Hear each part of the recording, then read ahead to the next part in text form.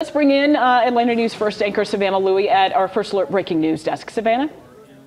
Yeah, and I mean, guys, like you said, not only are we in the middle of the day, this is a very popular area. This is where, like you said, we have people visiting from out of town, along with folks who go down there and work down there every single day. And so to have that sense of security shattered, very chilling for some of them. Atlanta News First spoke with a man who was actually in that food court area when this shooting happened. He walked out after those gunshots were fired, and he shared with us a little bit about what was going on in his head and what he saw on the ground. Take a listen.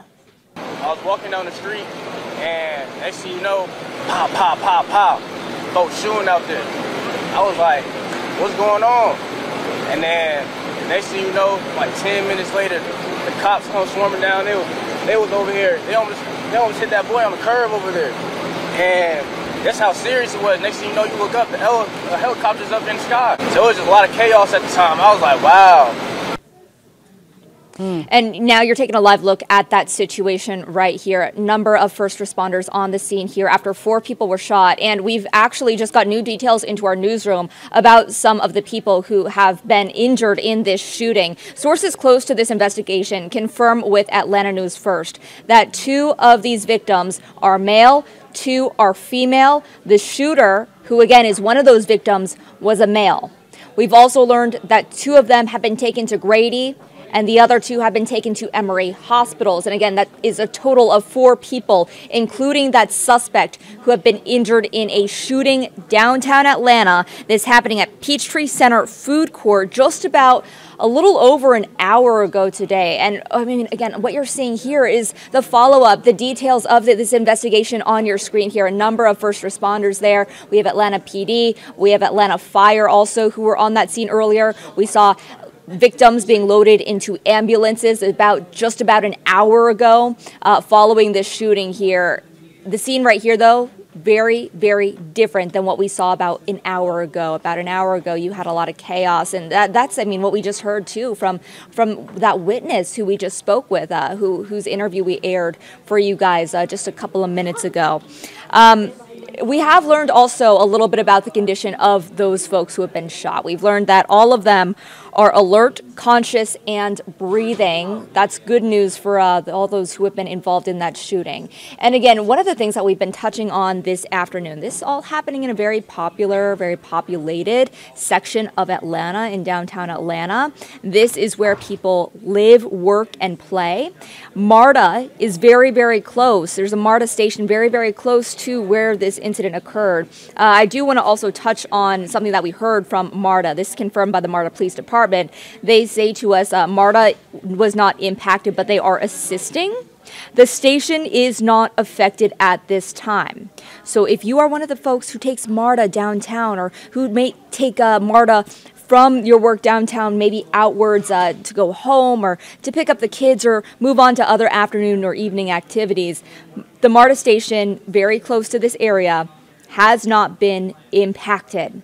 MARTA also tells us they have their Special Operations Response Team and tactical field officers assisting APD and patrolling the station. So again, if you take MARTA, and this is of any concern to you, be aware that there will be a heavier police presence and a higher security presence on the ground as well. Now, as we look toward the rest of the evening, here's what we can expect. We do expect to hear from authorities sometime soon as to what exactly happened earlier today. What we know right now, again, 4 people have been shot. They are recovering. They are alert, conscious, and breathing. But we don't know. Authorities haven't shared any insight into what led up to this altercation. We're still working to learn some of the details. We have a crew on the ground right there. We have a couple of crews on the ground right there who are working to get those details, who have been speaking with witnesses to get a little context about some of the chaos that occurred earlier today. And as we learn more, we're going to bring you all the latest updates. But again, we do expect to hear from Atlanta Police later on today. We also have been hearing from Atlanta Mayor Andre Dickens through the afternoon. He's been sharing a little bit of insight with us on social media. Earlier today, he tweeted a little bit about the incident, explaining that 4 people were shot. One of the victims was the original shooter, and he was shot. The mayor also indicating that all involved are still alive. AFRD, that's Atlanta Fire, are on the scene rendering aid alongside APD. and again asking people to avoid the area. On your screen right here is that tweet from Mayor Andre Dickens that was sent out just about 30 minutes ago. He sent out another initial tweet before this with fewer details, but again, as we look toward the afternoon, we are getting more details into our newsroom from authorities, from first responders, and I think really the most important message for the public here, if you look at that tweet, avoid the area. And you can see right here exactly why. We have dozens and dozens of first responders, of officials who are on the scene, not only making sure that everybody's safe and that everything is calm, but also working to learn more about the investigation. And again, that's one of the things that we're pushing for right now. We're working to get those answers for you. As we are asking those questions about what happened, who these victims are, what led up to the shooting, we are passing them on to you directly, live on air.